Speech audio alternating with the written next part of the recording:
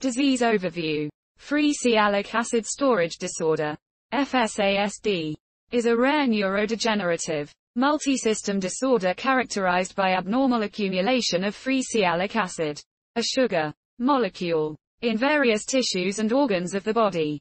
FSASD comprises a spectrum of disease severity, historically divided into three subtypes, ranging from the most severe form, also called infantile free sialic acid storage disorder, ISSD, often lethal in utero or in early childhood, to an intermediate severe form. 2. The mildest, slowly progressive form, also called SALA disease, with patients living into adulthood.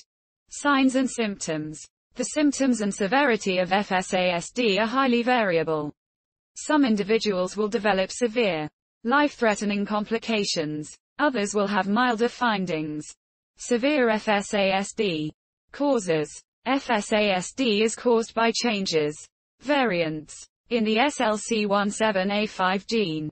Sialic acid is a charged sugar produced when lysosomes break down certain sugar-containing proteins, glycoproteins, carbohydrates or fats, glycolipids.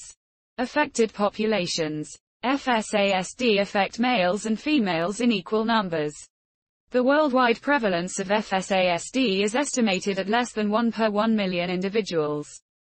Disorders with similar symptoms. Sialuria is a rare disorder characterized by elevated levels of free sialic acid. Individuals with sialuria may have an enlarged liver, hepatomegaly, coarse facial features and seizures, and may experience delays in reaching developmental milestones. There are several types of metabolic disorders in which there is secondary accumulation of certain substances like fats and sugars, which are associated with clinical manifestations of coarse facial features and developmental delays similar to those of FSASD.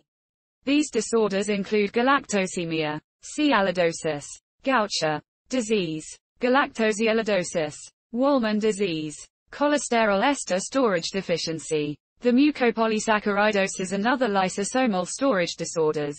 For more information on these disorders, choose the specific lysosomal storage disorder name as your search term in the rare disease database. Diagnosis.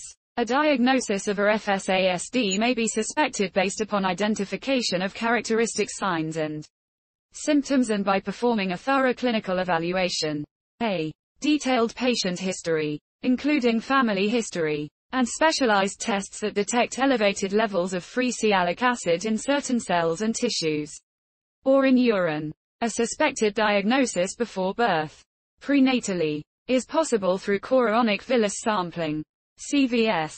During CVS, fetal tissue samples are removed, and tests, assays, are performed on cultured tissue cells and/or white blood cells, leukocytes, to detect elevated levels of free sialic acid.